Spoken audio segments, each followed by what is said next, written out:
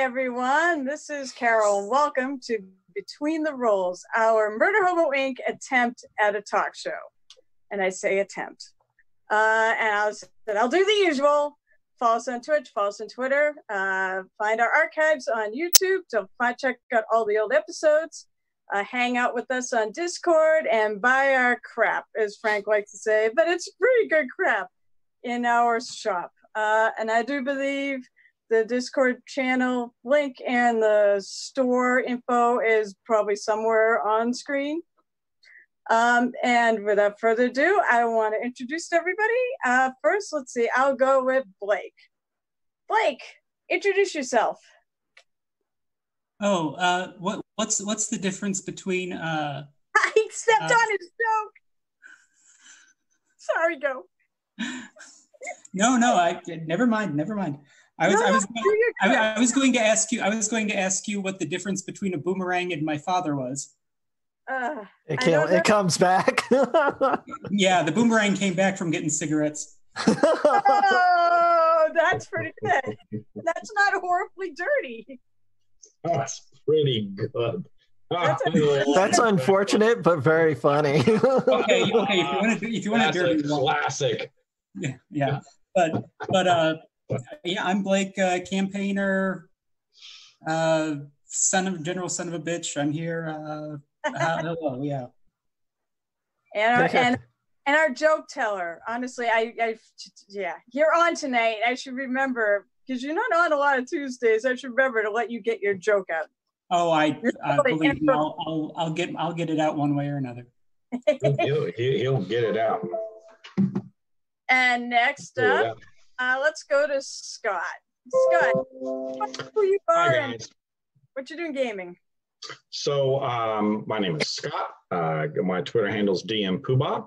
I'm mostly DM, although I play every now and then. I play with these guys. DM'd a little bit, and as well as I've been gone. I haven't. This is the first Between the Rolls I've done in probably a couple of months. I used to be down in Mexico a lot, but starting in March, then they kind of got reassigned back here due to this. I don't know, this flu we're having. I don't know what it is, but because it's I'm immune, because I'm a Republican. Sure you are. And that's how we roll down here in Texas, motherfuckers. So you don't wear a mask. That's what you're saying. No, that's a sign of subjugation. But you also live 9,000 miles from your neighbors, so you probably never see anybody anyways. I think 9,000 is an exaggeration, Carol, but okay. Yeah. I mean, not 9,000, no, but I can't reach them with my guns. That's true. They're out of range. They're out of range. It is really good to have you back here. It is good to be back. Oh, so please continue to be back. And David, last but not least, go ahead. D-Team David, as I was unceremoniously demoted from the last episode. No, you promoted yourself. Yeah, that's true. So yeah, I was a victim of my own undoing. So anyway, hi, I'm David. I'm a guest and panelist on the show. And play a lot of D&D lately with these guys. So enjoying it. I'm also a DM. I've got a couple of writing projects in the works right now, and pretty soon I'll be touting those. So, but in the meantime, I'm here. So. Oh, good luck with that. And when are you going to GM for us? Well, that'll be coming soon. Yeah, I imagine. I think TM. Yeah, just the next time I GM too will be soon. TM. Whenever I can come up with and write the next thing. It's basically going to be when he says, I have something in the works. Oh, okay. So you're free for like 3 days from now. Okay, gotcha.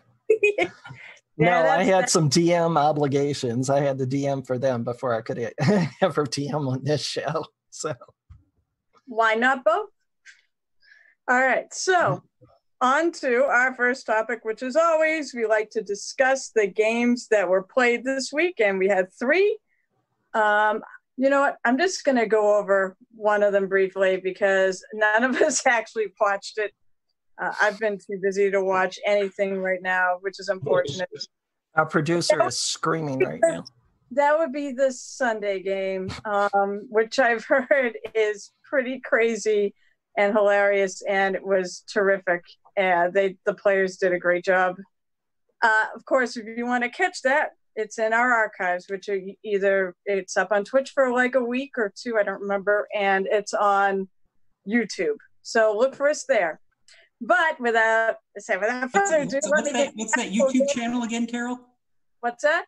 What's that YouTube channel? Like it's probably M Hobo. Oh, actually, you know what? It's called Dungeon Master. M Hobo Inc. I look it up under Murder Hobo Inc. and I find one of the videos, and that's how I access it. But it's like Dungeon Master, and it's like I can never find it under that. But if you put in Murder Hobo Inc., you'll find one of our videos and just click on it, and you'll find the rest of it. He may have a tiny URL, link somewhere, but I don't have it in my mind. I'm just a guest host tonight. So, to the actual games, we have players that are here that can explain them far better than when we're just, when we're not playing. The first one is episode 105, Urban Encounters, and David and Blake both played. I'm going to put this to David because Blake also played in the campaign. So, David, go ahead. It's all on me, huh? What all happened? All right. Urban Encounters. Well, you follow the adventure of intrepid little bunch. We had a druid turtle. We had 2 goth little halflings. We had a warlock and a necromancer.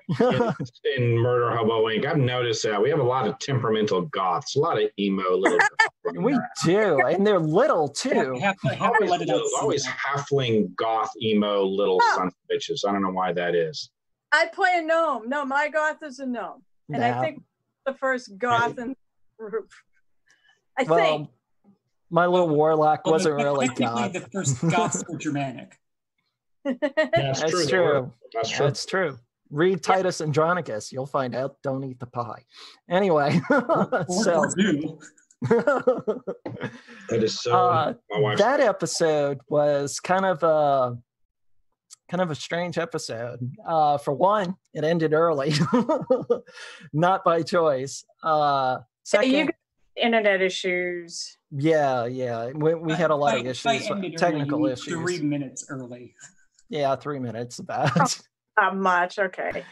Okay. Well, this episode starts off with the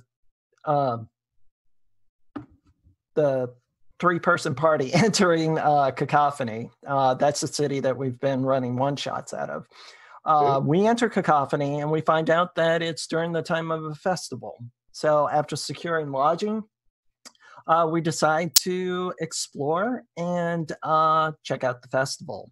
As we're making our way to the festival, we dart down a dark alley because that's always, a safe thing to do.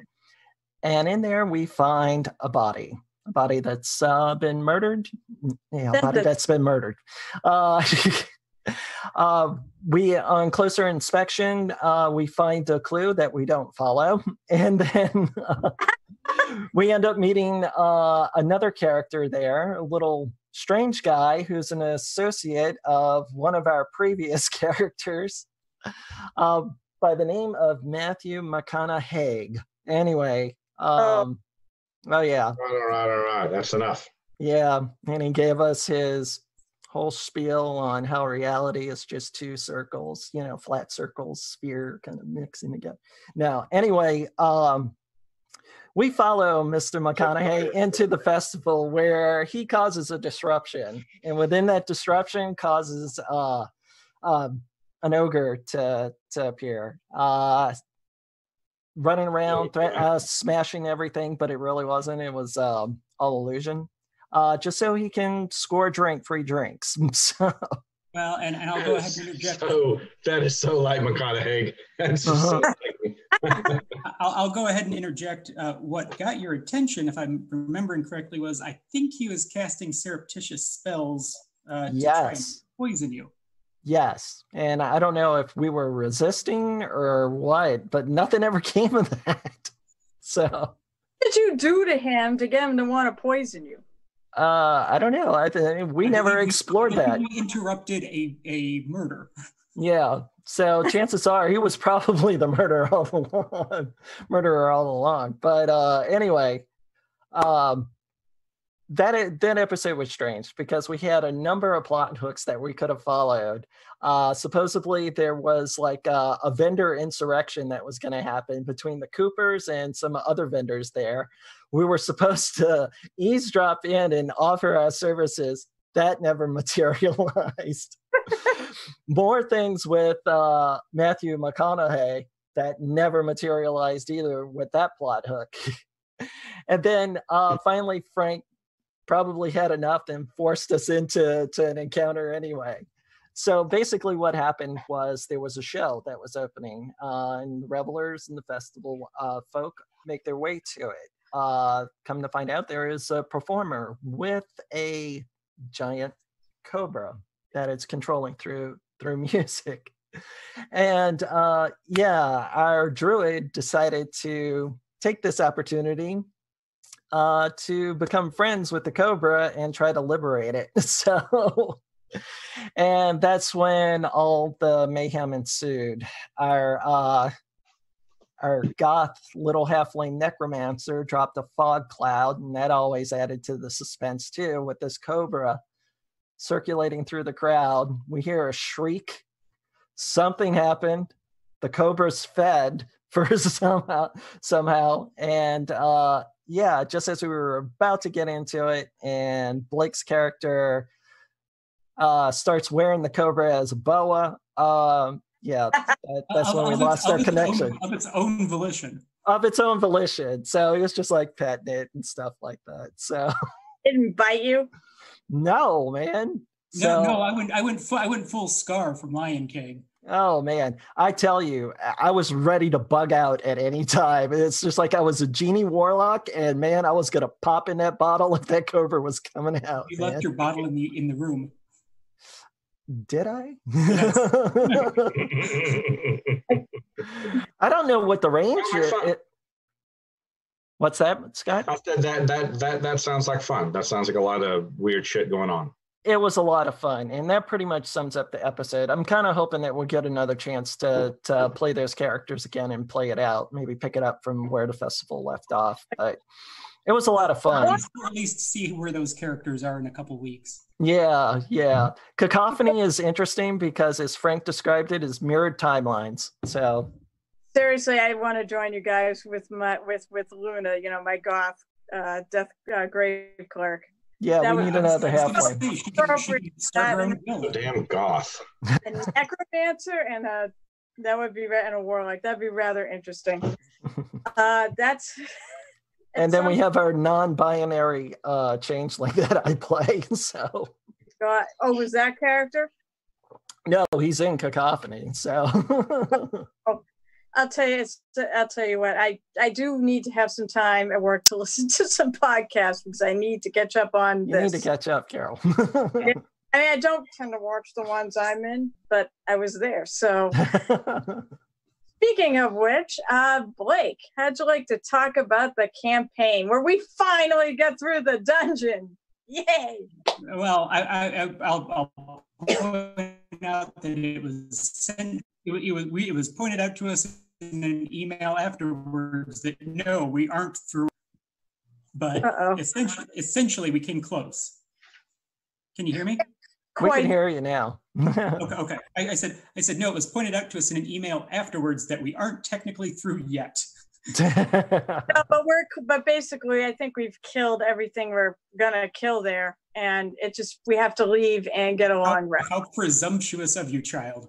Well, yeah, Frank does have 2 weeks to come up with something else to throw in there because exactly. He is. The place has been looted already before, and we haven't run across them yet. Well, I think a lot of them got killed. A lot of them were the gnolls that got killed. So, and I think I found one dead gnoll. really, well, whatever. Something dragged them away.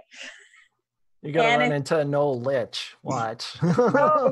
Don't make suggestions like that. Frank is watching right now. And that's how he comes up with ideas. He steals them from people when they just talk about their greatest fears. It's the smartest way. It's the smartest way to handle those situations. All right, go ahead and actually give the rundown of what happened.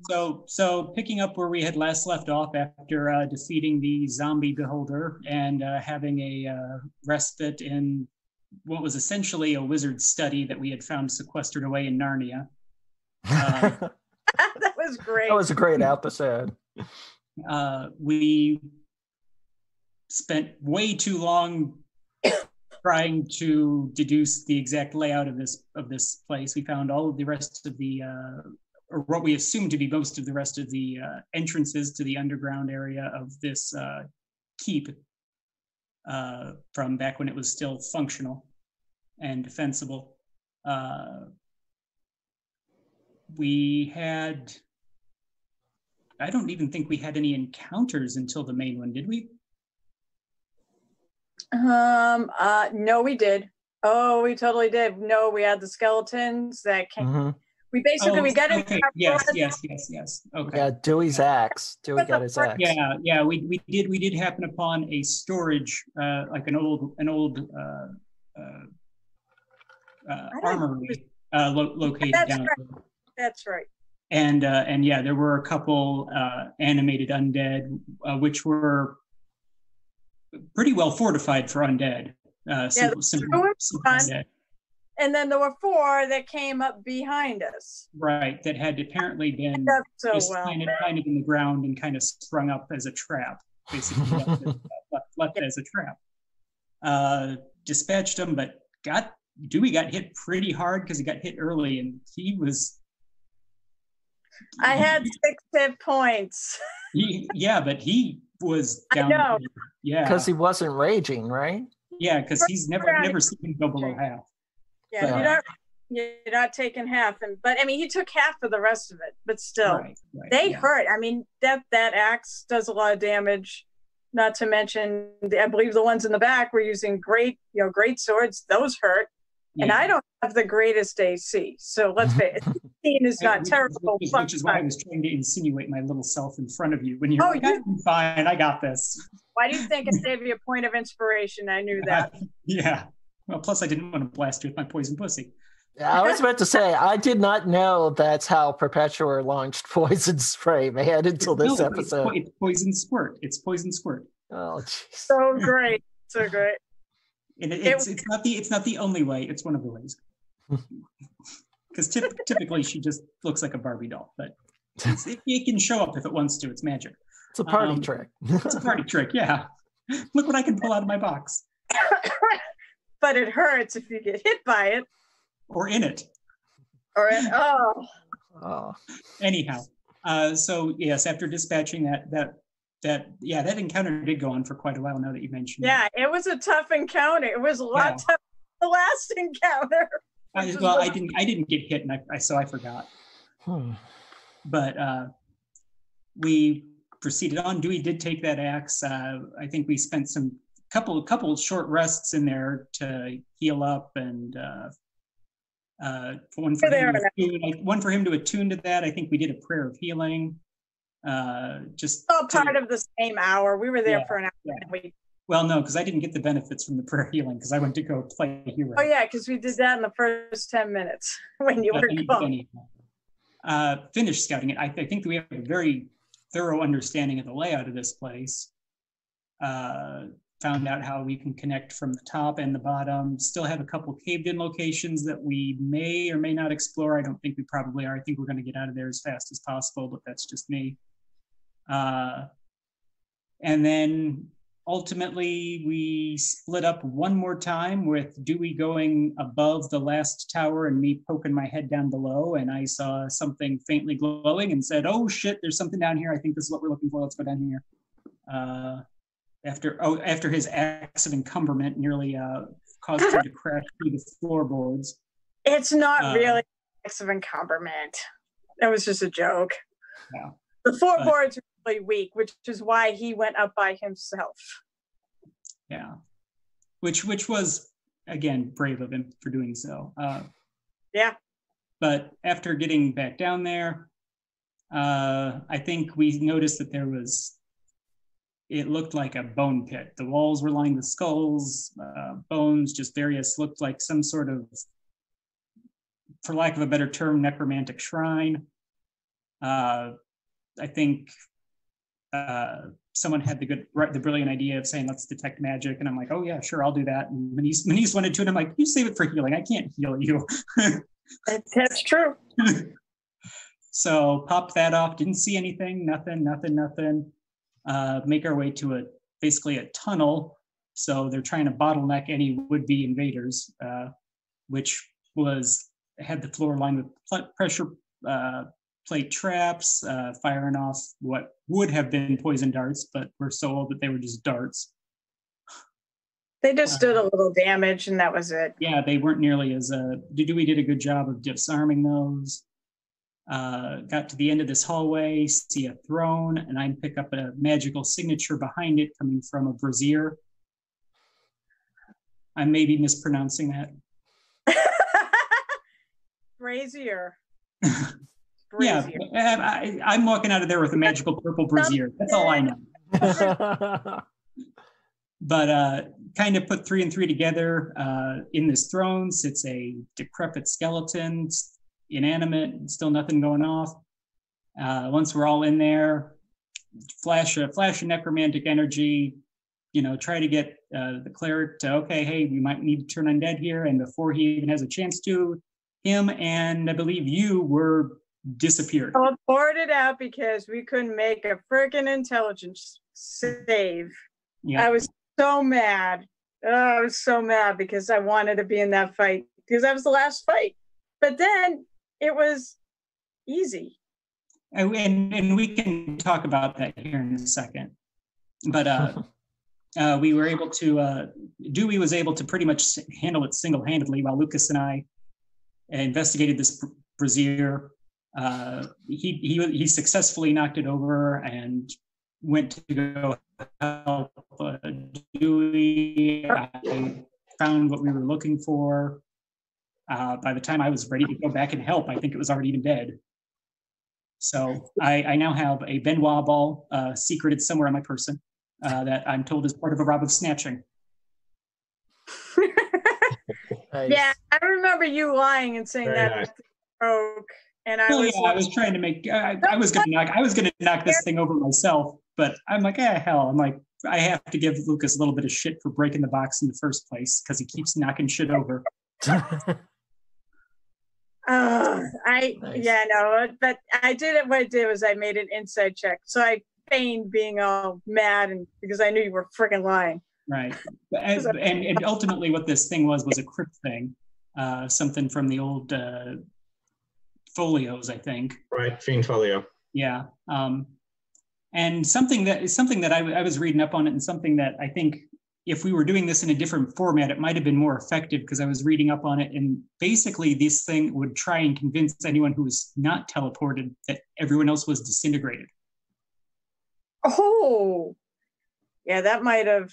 And that I think that could have persuaded us to act in a different way there. So I'm curious to see how, and I would be curious about Frank's input on that at some point. But I think that had the potential to be played in a much more intimidating way because it isn't necessarily a fearsome creature. Like stat wise, it was pretty much a cakewalk for the two of them. But now, let's say, had Dewey been teleported accidentally as well. Yeah. Oh no, that's the thing is who got teleported. Yeah. 2 non-damage dealers. Really. I mean, I can magic missile, but in reality, we're gonna get to bards, and the fact that I'm a utility character, I will do a little of this and a little of that, and buff people up and debuff the enemy. That's mostly what I do. But yeah, because honestly, Dewey probably could have taken it on by himself. Barbarian He effectively did damage, Yeah. And that's really it. He would just completely overwhelm it. And it would have been interesting, to see if it tried to convince him that we were disintegrated. That would be funny. But it was getting late.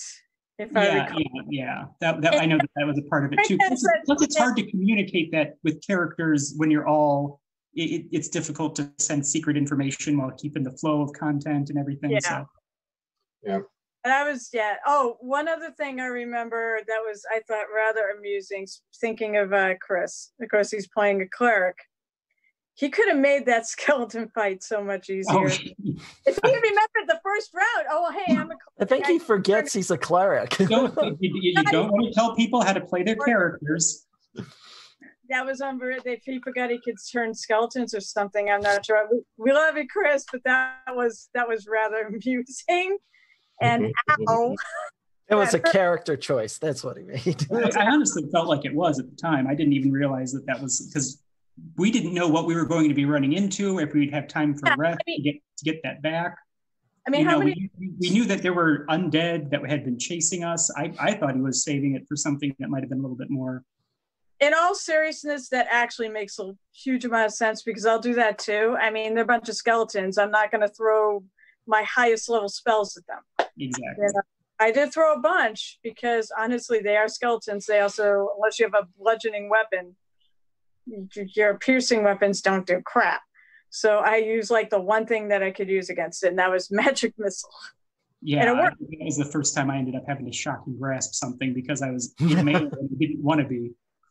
Yeah, I know. Well, you stepped out. And you better believe I grabbed the shit out of that bone. And I gave it the shocker. You did. But no, it was a fun nice. It was one of the more one in the stink. Well, it was all stink because it was kind of rotting.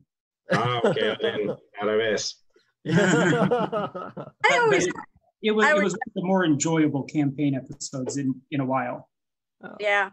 I mean, I enjoy playing with you guys anyway, so most all of them are enjoyable to me, even if things go wrong or whatever. Yeah, but I mean, it flowed well. We didn't get a lot accomplished, but it was fun. I'm trying to give Frank a little kudos in his absence. Wait. No, we got a major thing accomplished. We found one of the pieces of the thing we're looking for. So I found something that can fit in my vagina, and I fit it in my vagina. That doesn't happen every freaking episode. That thing was rather large. Be fitting in there. And it was about the size of a softball. I'm only a halfling. I do wonder also how you've already got a little orb. How the pieces, whether they do go around it's basically like a scepter is the description of this piece that we're looking for. So we're looking for two parts of a staff, and this is the headpiece. Okay, that makes sense. So it was built for that, basically. It's the head. I was able to fit in the head. God. Just a bit, don't push. I am very excited to see where we decide to go next with this campaign, especially since my character Taryn has ties in one of those places that she really doesn't want to go back to. I don't think we have much choice in the matter. No, we don't, and that's why she's going to go back there. And it's whether or not, I don't know. I'm still toying with whether or not how much I tell you guys. How much you might want to bribe Perpetua into actually being you. No, I wouldn't do that. No, that's too much. That's too much to dump on you. I suppose that would be kind of funny, but I have disguise self, and I have invisibility. I've got ways out. Well, then you better hope that she doesn't get pissy and decide to be you. Whatever to be, I'll be highly entertained. Oh, undoubtedly. Yeah, undoubtedly. With that, the games were great last week. I had a ton of fun in the campaign myself, and I really am excited about where it goes next. And Cacophony is always a good time too. Cacophony is something hey Frank, definitely I want to play more of. I really like Cacophony. I want to play enough there so I feel like I've earned the right to buy one of the t-shirts that has the Cacophony Adventurers Guild on it or something like that. Yep. So I've been there once. I want to play more. I like his open. Love his open sandbox cities. They're just a ton of fun to play in.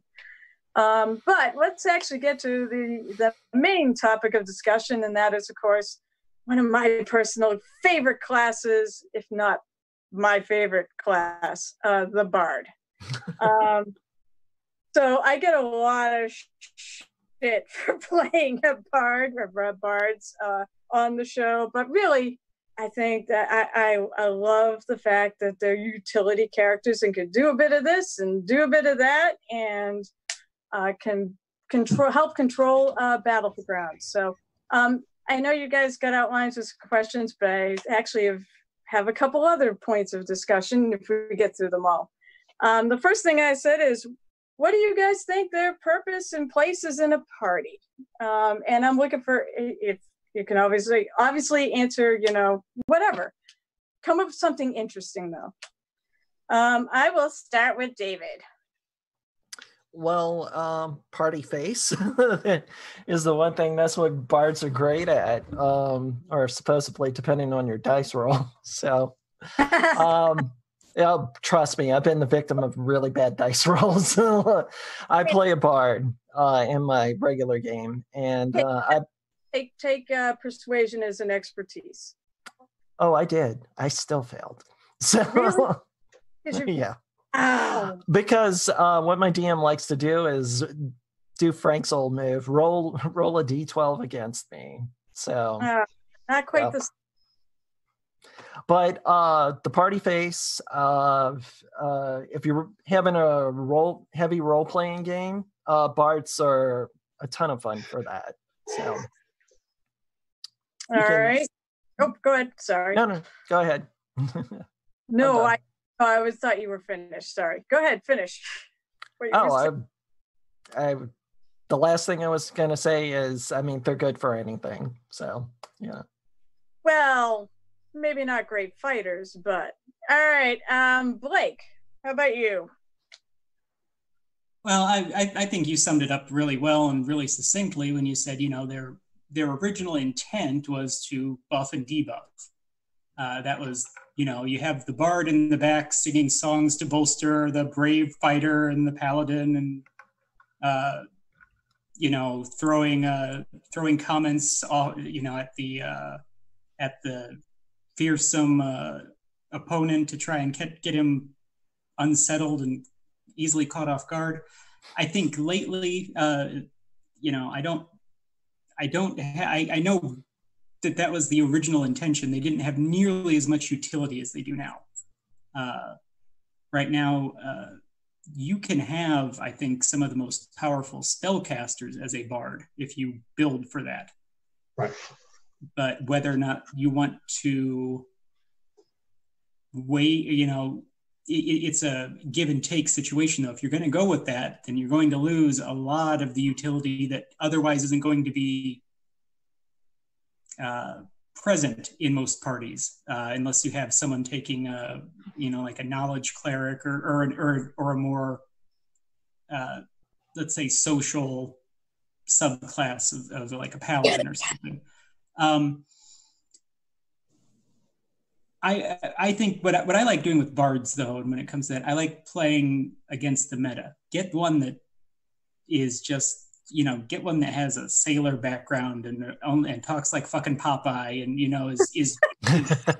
is just trying to be in the front and be the tank, even though but just, yeah, I'm gonna sing my song. It's gonna be off key, and you're gonna fucking like it, okay? Nice. You know what? I did have one of the things is I'd be interested in hearing concepts, but that's a question for later on. Yeah, I got one. DM Poobah, because I love your handle there. DM Poobah. How about your thoughts? So I will answer your question, then I will give an unsolicited for opinion. That's a contrarian position. To answer your question, the role of a bard inside a party is to annoy the fuck out of the DM. That is the role of the bard. Now, yes. Let us go back into the origins of the bard. by referring back to our original player's handbook. Oh my God. Yeah. It's story time with Grandpa. Come on. Hey, bards did not exist originally. And get the fuck off my lawn. They exist as an appendix to psionics in Appendix 2. It's a combination of fighters and thieves and tops them off with magical abilities. Yep. They must be human or half elven. I mean, I'm not going to go into all the particulars, but the point is that you had to have these amazing stats, 15 and basically 4 or 5 stats, and then 12 in wisdom as well. You had to do 5 levels as a fighter, 5 levels as a thief, and then you were a bard that started you off at first level again, and you're gaining druid spells at that point. And really, I don't mean to bash them too much. It's just the point they were supposed to be rare, very, very rare. These were traditions of the Norse skalds. They were the one traveling minstrel that could fight and would tell the stories of an entire tribe or an entire continent. And that person would be Goodall. Yeah, and that would be like one person on a continent would be a bard, and now everyone's a bard and builds for them.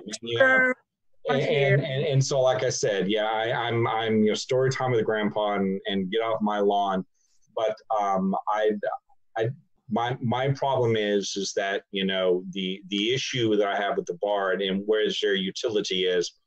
I'm fine if they're a utility player, and I said speaking as a DM, but they do have that battle management, as you said, Carol. They have that battle management ability, and when you throw a bard, or sometimes you have a party with a couple of bards, it starts to just weigh things in a way that becomes difficult for a DM to basically be able to manage, and it throws too many of the things on the side of the players. It just makes it, I don't want to say too easy, but I want to say almost unbalanced. And so that's why, to me, when I'm a DM in 5e, bards are annoying.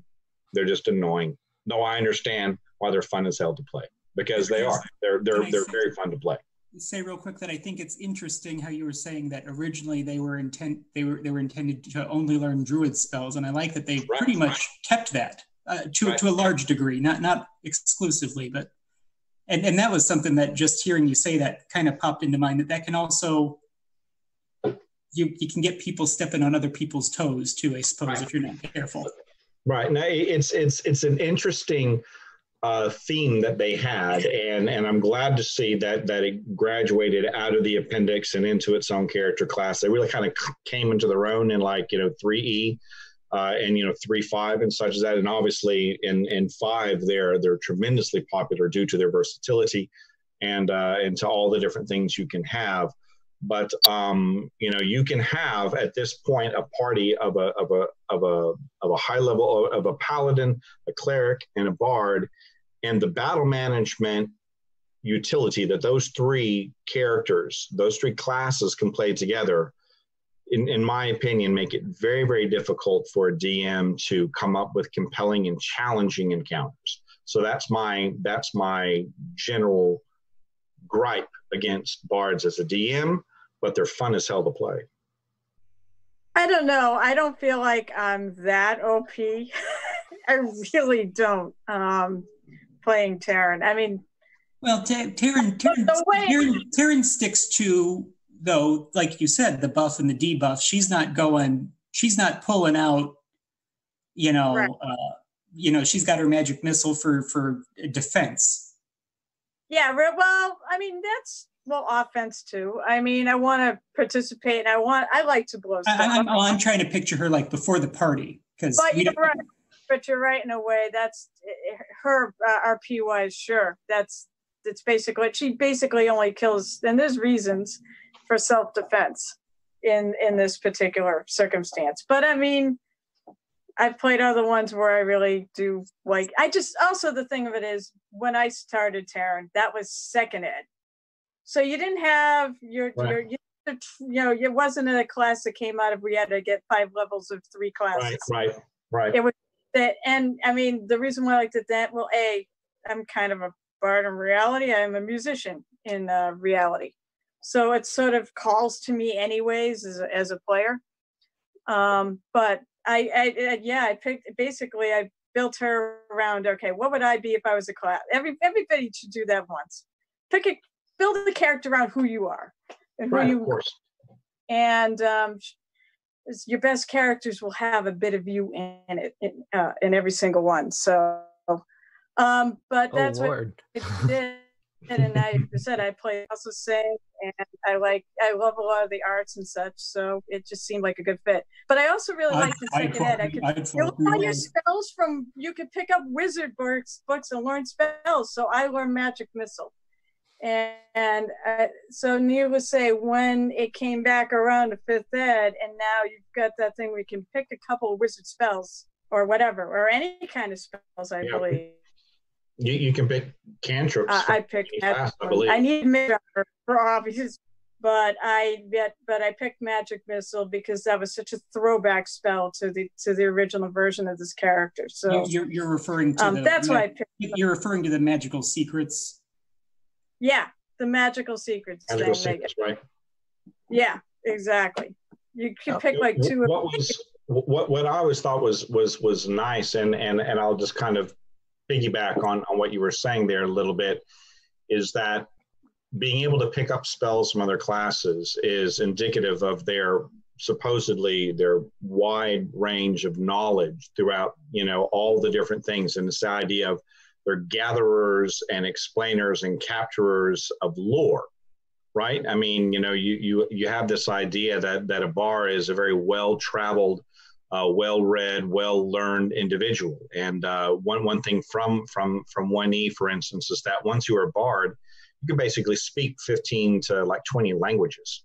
Before I would imagine, like, would they automatically have history proficiency almost? Yeah, exactly. You could identify magic items without using the identify spell, right? I mean, it was this idea, and you could charm people. The idea of being able to charm is just your presence could charm, right? You didn't really even have to do anything, basically, right? So the origins are fascinating, right? And of having this type of character, and I always liked that. I just and like I said, this is a personal, unsolicited opinion. They're hard for a DM to manage because you have, see what Blake has said. He likes to play where they're ahead of the meta. Bards are really easy to meta game. I've played in some where the first thing they take, the bard takes is Eldritch Blast, and a valid bard with Eldritch Blast can just annihilate everything. They're not supposed to. Oh, and I said, although when I build characters, I pick things I like. I don't really build powerful characters. Right. Well, it's that type of power gaming meta stuff. I can see how an experienced gamer like Blake can decide to say, I'm going to play this and I'm going to get ahead of the meta and I'm going to enjoy this, instead of saying, I'm going to see if I can find a way to fuck the DM. And a well-constructed bard can do that. Well, and something else, going back to what you were saying from the roots too, how I don't know if you've, with the Unearthed Arcana, they've essentially reintroduced psionics. Correct. And that's something that I'm currently reworking one of my old characters, because our party was fucked anyway. So I'm reworking her to incorporate some of those into it. And it's been interesting so far. Let me tell you about how. Let me tell you how that goes. I want to keep moving here because we only have like 15 or so minutes. Sorry. No, it's a great, my favorite topic. So I will say it's a great topic. All right, so the next thing was the different with the colleges. Boy, Carol, freaking read. I said I've had a long week. A long weekend, a couple of days. It's been one day and I've already had a long week.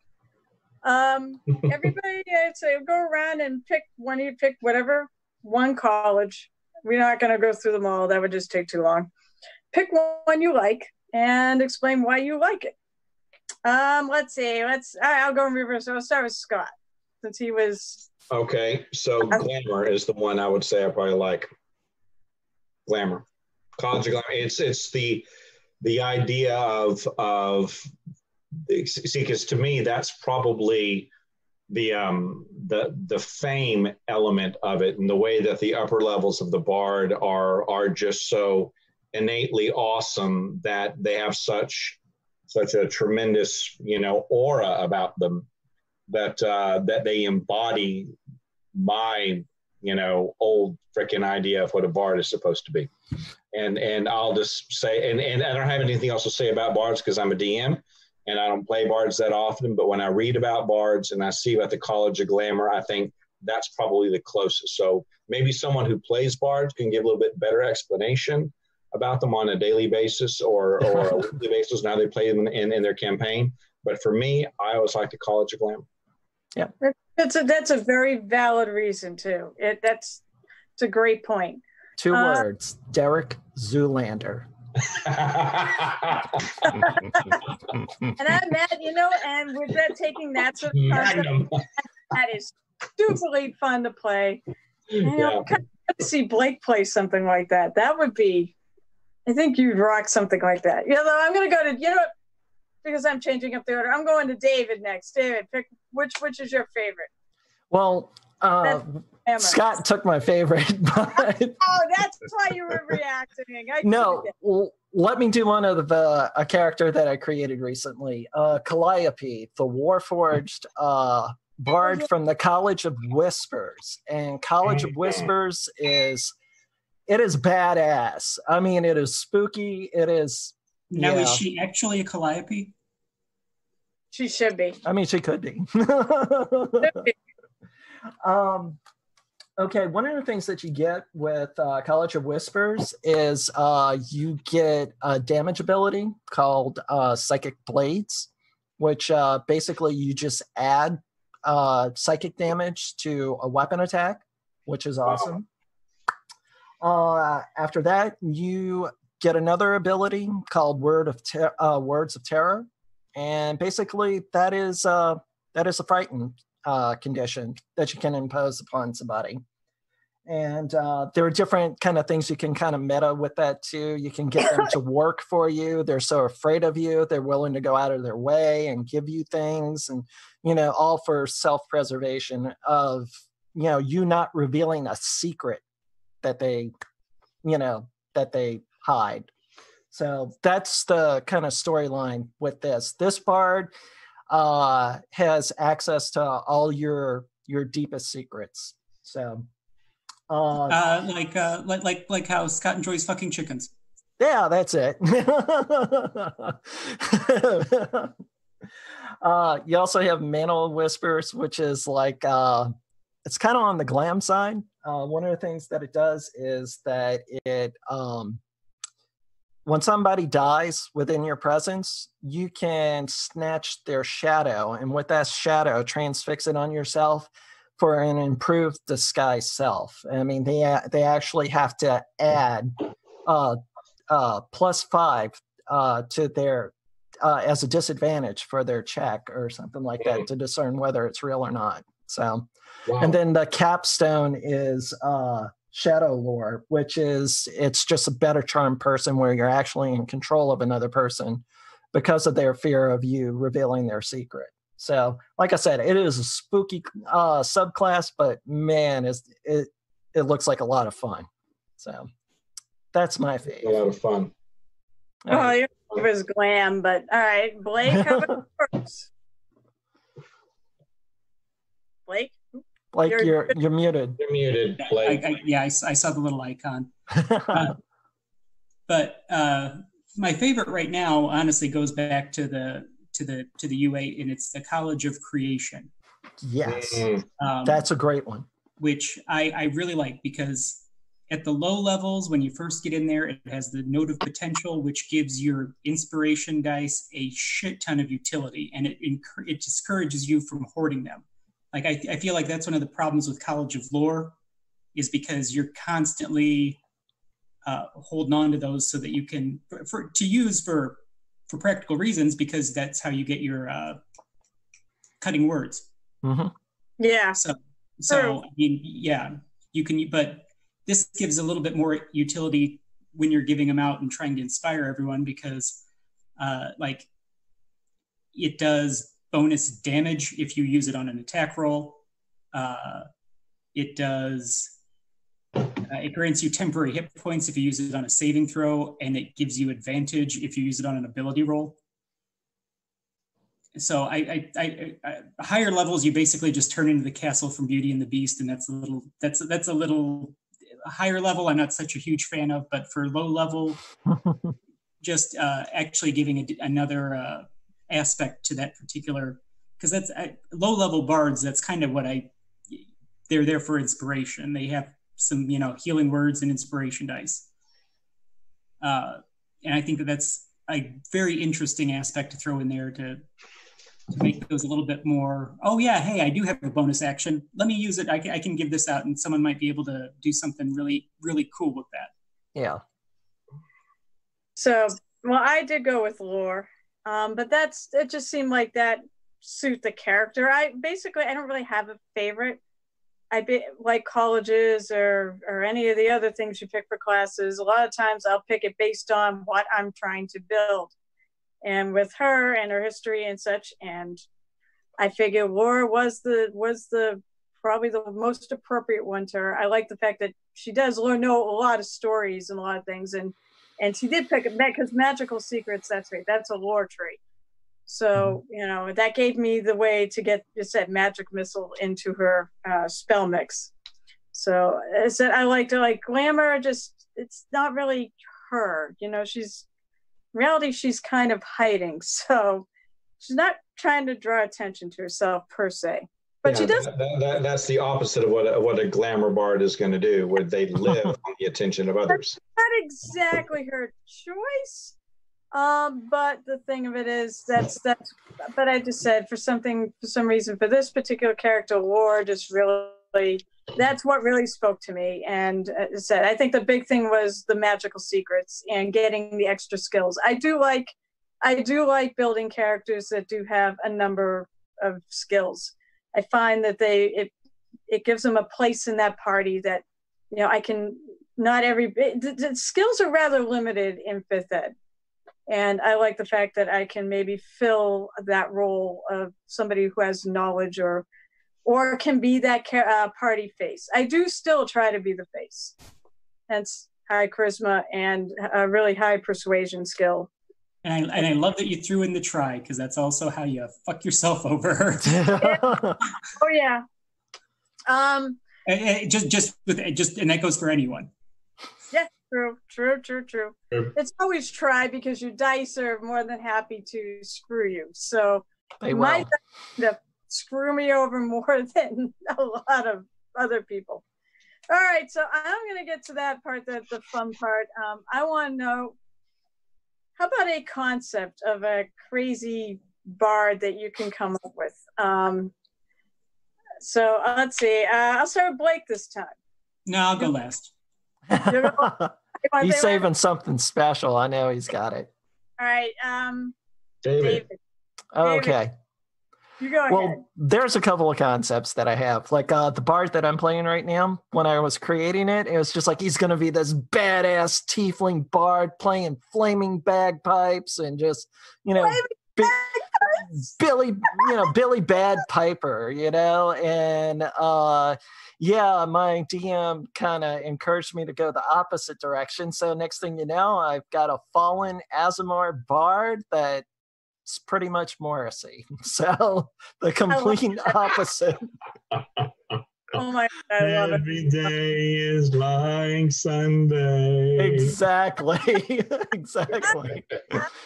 But one of the things that I came up... You need to bring that character on here. I would love to. One of the things I'm playing off of Scott's idea with Ericol was a bard with a speech impediment, a stutter. He stutters. So he has to sing constantly. He's just like, so we're creeping up on the orcs, so trying not to alarm them, and just completely just, it's a musical the whole time that it's playing. Great Sir Robin ran away. Yeah. I added this question. I knew this would make for good. That's great. I love bards. That's if you couldn't tell. Robin ran away. That's one of the best. Exactly. By the way, one of the best parts of bard, I think, is that ability to make crazy, interesting characters out of them. All right, Scott. Yeah. So, You're good at this too. I would probably go for an over the top, just very, very, I don't want to say arrogant, but I remember, we had, I forgot who the player was, but he played like a rich noble that whenever to solve problems, he would just like sprinkle money out. I forgot which one, I forgot who was the one that did it. But I thought that was an interesting concept. It was like, like that, and drop a couple of coins. And I thought it would be a really like an interesting person to play like a politician that was very convinced of his own importance, and that he would be a glamour bard, right? So he would be a glamour bard.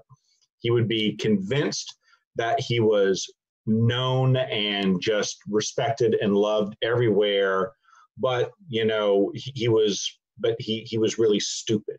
He was really, really dumb. He had like an intelligence of like 7 and a charisma of like 20. Just one of these like really weird things, to where he kept on saying stupid shit, but people forgave him for it because they just love him. They just love him. And I thought that would be an interesting concept to play, a very political, charismatic person that people wanted to follow, but was dumb as a brick. I love it. I freaking love it. All right, Blake,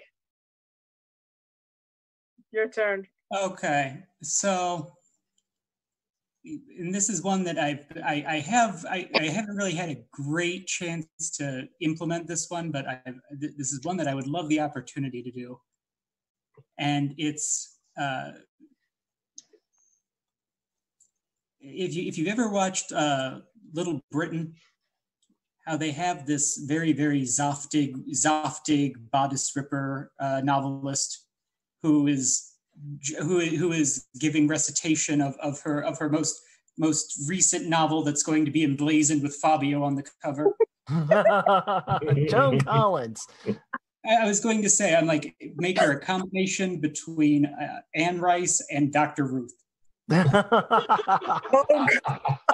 awesome. She's got to do the accent too. Exactly. When I go and I consult with the king, I tell him, no. You must tell your lady queens that you must not stroke the shaft and cup the balls. They like it when you cup the balls. Okay, now I'm going to be standing here and I'm going to be giving you encouragement. Okay, you are inspired. I've inspired you. Go. Oh my God, please do this and bring it on the show. Oh my gosh. The character that I have, that I had started to flesh out with this, it didn't quite go in that direction, but was essentially, it was a half-orc who had been sold into prostitution and was writing her memoirs. Nice. Oh God. As Lady Chatterley's lover. Nice. Oh my God, that's amazing. I'm going to do one more quick round the thing. Now, we had the adventures. I'm going to go with quickly in like a couple sentences because we're almost out of time. Basically a scenario for a group of bards. And you can't use Band on the Run. All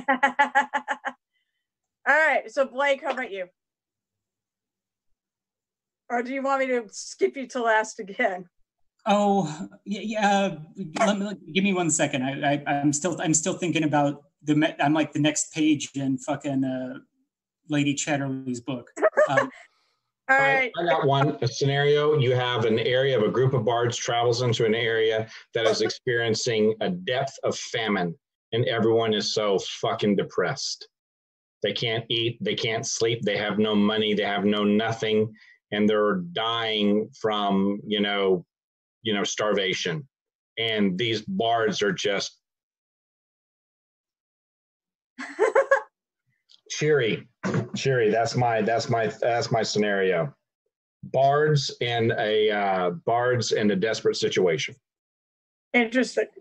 Where they have to try to cheer everybody up. That's interesting. They have to try to cheer everyone up. All right, David. How about you?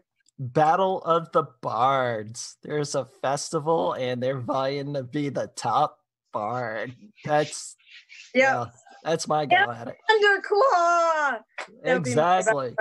Heavy metal bard with devoted to the god Thunderclaw. That's a god in one of our D&D groups. So nice. Oh yeah. That's great. So all right, Blake. Producer is like Dawkins. Frank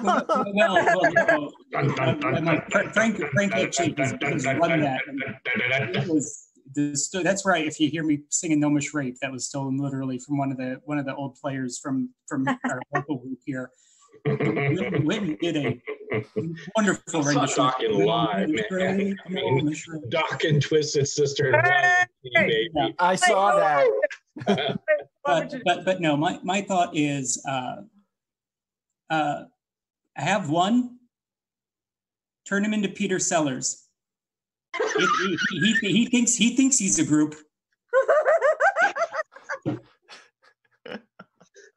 Nice. Like, wow. Full blown schizo. Or not schizo. I'm sorry, that's not schizophrenia. That's dissociative identity. Just dissociative. Yeah. All right. So is that okay? So that's your idea. Oh yeah. So it is that time, or about that time. So I will go around and we'll do final thoughts. But my final thoughts are, you guys rocked it. This was a great discussion. So David, final thoughts. Scott, you were great with introducing the history of the bard, because that's exactly how I started. And when I first started playing, he had to do the level in thief and fighter. Yeah, it was awesome. So, but yeah, this was great. And if you haven't played a bard, give it a try. I think you'll find it a lot of fun. Piss off your DM. Go ahead. Yeah, piss off your DM. Shatter everything. I have to ask if I piss him off playing Taryn. I don't think so. I'll tell you. I was going to say you have big that's because she and I are not joke tellers. We're not comedians per se. You know, you're flautists. We are flautists. So stick with the stuff I know. All right, Blake, you have final thoughts. Always if you have someone who's let's say strong personality, it's always a good character to see how they embellish it, put their own stank on it, because there's a lot of directions that can go. Just always interesting to see where they take it. All right, cool. And you're absolutely right. It is. I feel like with the amount of role playing you can do as a bard, you can put a lot of yourself into one too. So, Scott. My final thoughts are: it's great to be back. I missed you all, and I hope you're all safe. Glad you're back. Yes. Glad you're back too, and glad you're for sure.